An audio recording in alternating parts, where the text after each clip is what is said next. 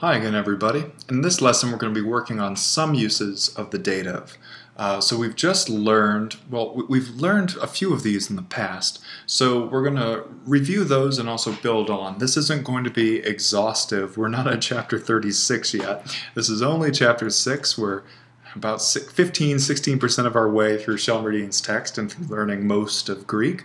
But this is going to be some more uses of the dative that will get us used to where we can go and what the kind of fundamental purposes of this case are. So we remember that we have nominative, which tends to be a subject case, and it's called the nominative because it's really it's the naming case. It's what you use to give people names, to say who the subject of the sentence is. That's the nominative. And then we remember that the genitive tends to be possessive, but with prepositions such as apo, it could mean out of, or maybe from. We also had it working with ex, or sometimes ek. X before vowels, ek before non-vowels, meaning from. So we had some options for genitive, and we also just, of course, had the of. Or maybe we want to think of it as, if we had Athena in the genitive, it would be Athena's warrior, young man, army, whatever. And then we had the accusative, which tended to be a direct object, but was also the object of prepositions. Sorry, my cursive is not so good tonight. The object of prepositions dealing with motion towards.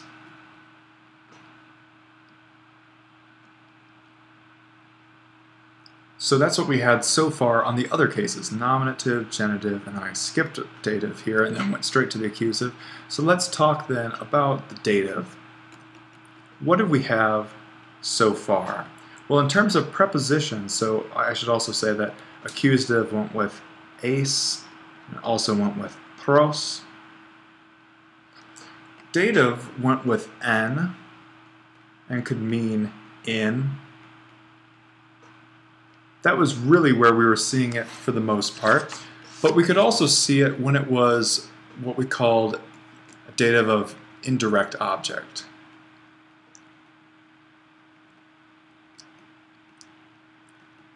And this is not, if we give a gift, if gift giving is the scenario, the subject gives a gift in the direct object, that's the gift, to somebody who is an indirect object. So this is the recipient, but recipient seems kind of material. That's, I'm the recipient when the UPS man comes to my door and drops off a package. It can also be the person for whom there is an interest. There is an interest. All right, interest. We got it somewhere in there.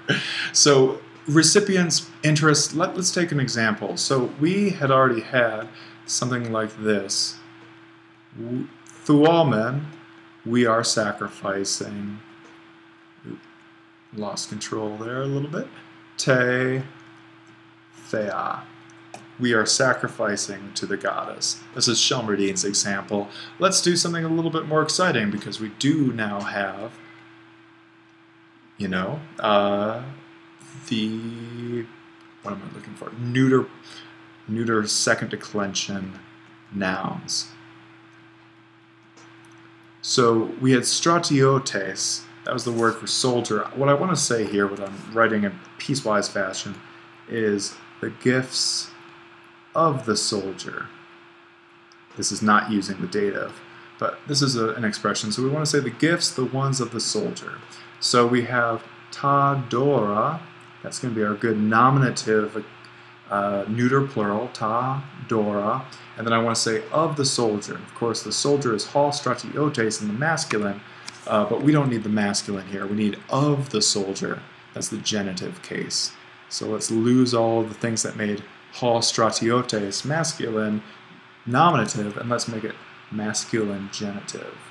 So to, masculine genitive article, and then in this case, to over here.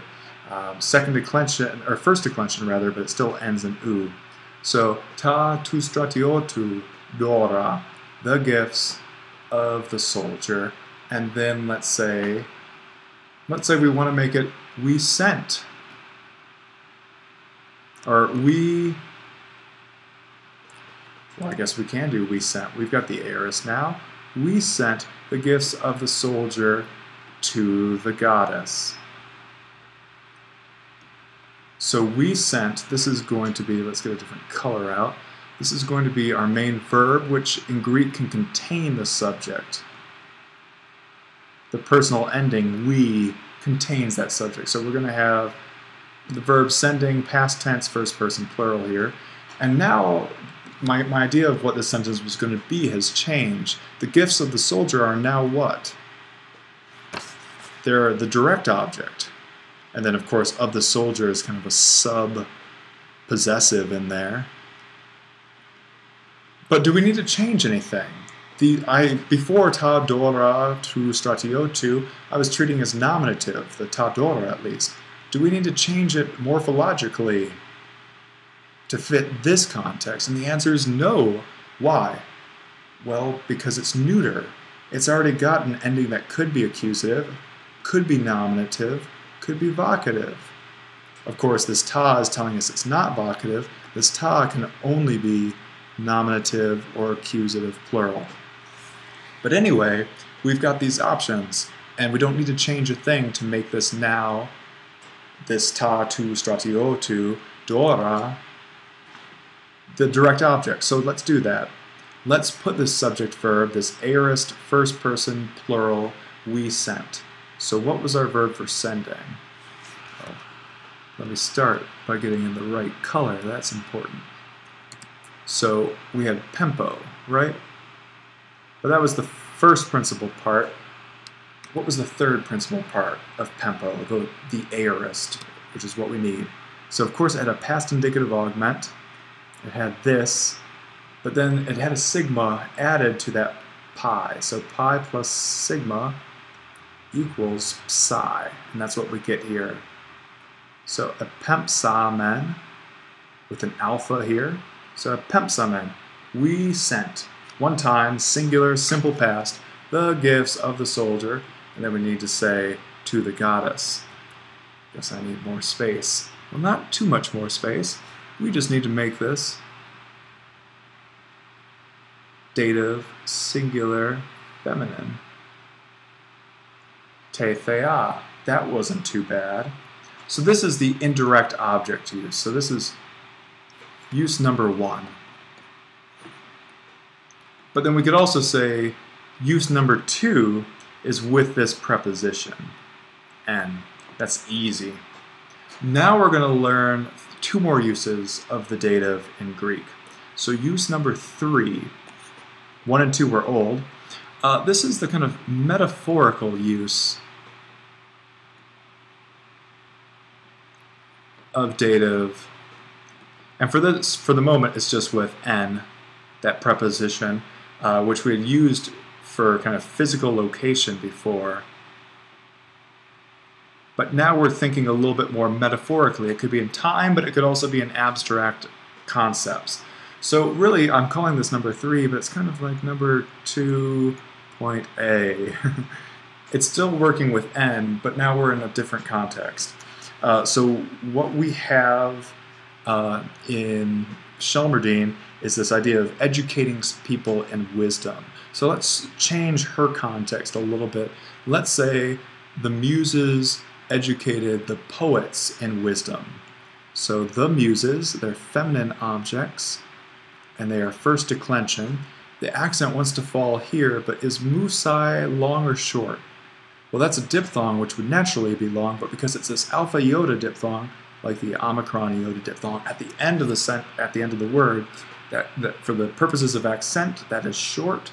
So we have to not make that acute, but rather a circumflex. So hi musai, the muses, and now we want to say educated. So past indicative augment, paideos, and that's our aorist tense marker. So that's our PIA. In the middle of all this is just our stem. So the muses, and then at this point we have past tense, aorist. Now we need to make it third person plural. How do we do that? That's on in the aorist, and this is a short alpha, so we can go back here at paidosan. The muses, or we could just say muses perhaps in our English translation. Muses simply educated one time in the past, and now we want to say the poets. So what was nominative poet? This was weird. Poietes. Accent on the final, which was different from polites. Accent here. You can see that there's no rhyme or reason, you just need to memorize this stuff. But that's a great nominative, we don't need the nominative here. What do we need? Muses are educating. Paidewo takes the accusative. So we want to say the masculine object. Oh, I should have said it was ha poietes over there. I guess Sappho or others would have been a lady poet, but we're assuming, which is a safe bet to make in ancient Greek culture, that the poet is, or the group of poet, we're probably talking about a man. So masculine article, where grammatical gender follows natural gender, and then poietas, and again the accent wants to fall there. I'll put this grave accent because I know we're going to be following it up with something. So the muses, educated simply in the past indicative augment, aorist tense marker, educate verb, third person, so this is our personal ending. So much contained on every Greek verb. 4 different bits of information that are key. So educated the poets, and then we want to say in wisdom. And remember that Greek loves to use the article on kind of abstract nouns where we wouldn't necessarily use it. So Sophia, that's a what? Well, this iota is protecting it. It's one of those epsilon iota rows that are keeping this long alpha in this context, not from turning into an eta like the article. It prevents the great vowel shift. So we have one of these ente Sophia circumstances. We could also do the same thing if we want to say injustice. It would just be en, te, and this would have that final eta like that, dk. Good, but let's imagine it's wisdom rather than justice. So good, this is the same thing basically as to, but now we're stretching that meaning of this preposition. We're no longer strictly material, physical location. We're getting into now the kind of theoretical realm of, well, what does it mean to be in something, right? And then finally, number 4, and this is going to be very important, and the Latinists among you will be happy to finally hit the means/instrument use of a case. So in Latin, this tends to be done with the ablative. That's the 5th kind of common case that Latin has that Greek has lost, for better or for worse. So if we want to educate somebody with something, we'll want to use a dative for what's being used to do the actual, educating. Means can be a little bit vague. We could make it say like with words, if that's going to be the means by which this education happens. It's through speech. Well, that's not right. In a way, that's an instrument, but we could also say means. Logos can go either way. Sometimes it'll be very clear. Odysseus beat Thersites with a stick. Well, I guess that was kind of his means, but the stick was really the instrument. You can see that these concepts blend together. But let's make the sentence. The young men educate the soldier by means of words, or maybe persuade the soldier. Let's try that. So the young men, masculine objects obviously, but first declension. So this looks rather feminine, but it's not. Hoi neaniai, the young men, persuade. So that's from patho. That's a good first person singular ending, but we need to make it third person plural. Usi. And again, remember that there'd be a new movable there, but we're not sure if we're actually going to need that, so I'm just going to leave it in circle brackets, I guess, parentheses as we call them in America.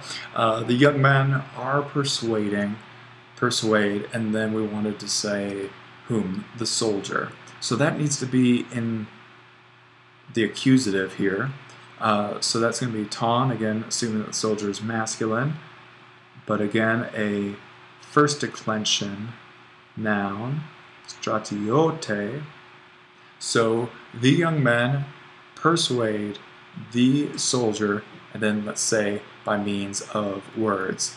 And we could say that that's a kind of class distinction. So we could use the article, tois logos. We could also probably drop that article and then just have through words. Good. So we've got 4 uses of the dative. Let's scroll back up and look at them all. So number 1 was kind of standard issue, indirect object. We're giving a gift for somebody. This is when whatever's in the dative is, I'll get a bright color to overlap what we're doing, the recipient, or when there's some sort of interest relationship. Might not actually receive it, but it's being done in this person's honor, etc. That's a kind of interest relationship. So indirect object, dative. We also had it with N in a kind of locational sense. We are stretching that slightly with our third usage, which is this metaphorical usage of the preposition, educating somebody in wisdom. It's not like there's a town named Sophia in Greece, although there might well be, and that's where the education is happening. No, it's more abstract than that. And then finally we have the means instrument. This can be a little bit tricky. What if we used a verb that took dative? The young men were persuaded by the soldier with the words or by the words. These things can get a little bit iffy. But for right now, we've got it going on pretty well. I think we can be happy with our knowledge of the dative. We can wrap up this one a little long. I didn't think I'd take 17.5 minutes to get over the dative, but we have it. And we can put this one in the memory bank and move on next time to finally getting to the infinitive. How we say to loosen or to send in Greek becomes actually more interesting than you'd think. So we'll see you then.